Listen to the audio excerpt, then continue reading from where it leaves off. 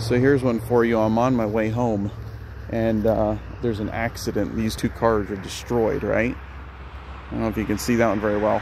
And this happened 3 hours ago. There's been so many accidents that FHP hasn't even been able to make it to this accident. EMTs came, checked them out, they're okay. But they're still waiting on FHP. And they're on the list. That's how backed up they are. These folks are okay, but I've never heard that. There's no police, nobody's checking other than EMS. That's it. So, wow. Maybe you can comment below, let me know your thoughts. One quick thing I want to add is I wasn't there, don't know the details. There may have been officers, but you know, our officers need support every day. So make sure you support them, thank them. Obviously, they're understaffed as well, so we need to support all of our officers. But I'm not bashing them, but it's just that's how bad it is, and there's accidents everywhere every day. So make sure you support your local law enforcement.